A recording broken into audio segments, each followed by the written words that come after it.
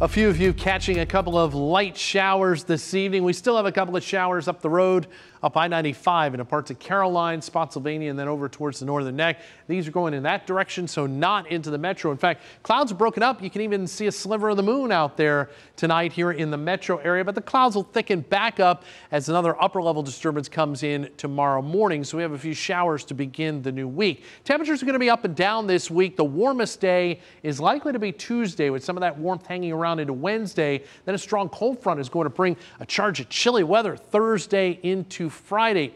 I mentioned a couple of showers to start the week. That's tomorrow morning, especially in the metro, and then shifting south during the afternoon. And then Wednesday, that cold front that comes in will bring a few more showers, maybe even a rumble of thunder.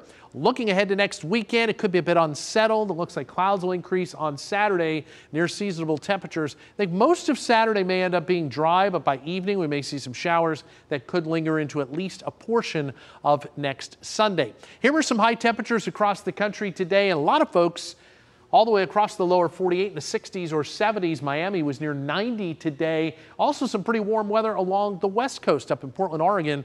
83 degrees this afternoon. 54 right now here in Richmond. The breeze is light out of the east-southeast. The dew point has actually come up a little bit, so all that dry air with these showers coming in, the air has moistened up a little bit more, and so it's, I wouldn't say humid, but just a little more moisture in the air tonight. Overnight lows in the mid and upper 40s, a few readings in the lower 40s off to the northwest. Highs tomorrow in the mid and upper 60s again, which is a little bit below normal for this time of the year. Normal high is in the low 70s. As I mentioned, the warmest day of the week is going to be on Tuesday. I think we get up to about 75 or a little better in a few places. Still warm on Wednesday, but there's that charge of colder weather on Thursday. The key will be the mornings. We'll start in the 30s, I think, Thursday and Friday mornings, and if the wind lightens up enough, we may see some patches of frost out there. Clouds will fill back in overnight, and notice here by 6 o'clock in the morning, a few showers. They'll move across the region as we head through the morning hours. By midday, most of it's over in the metro. I think it starts to shift more towards the southeast, and skies may actually brighten up a little bit here in the afternoon, setting us up for a nice day on Tuesday. Then we'll track the front coming in from the west on Wednesday. Notice a little snow up to the north.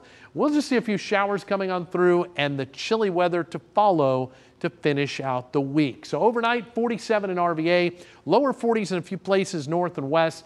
An isolated shower mainly to the north of Richmond over the next few hours. Otherwise, variably cloudy, but then the rain comes in by daybreak. Just some showers, not a heavy rain, but showers around at times, scattered about through midday. Rain chances will come down in the afternoon with a high about 67 degrees as skies brighten up a bit. A lot of sunshine on Tuesday, mid-70s, real nice day. Cold front comes in on Wednesday with some showers. There's the chilly weather the end of the week, down into the 30s Thursday and Friday morning.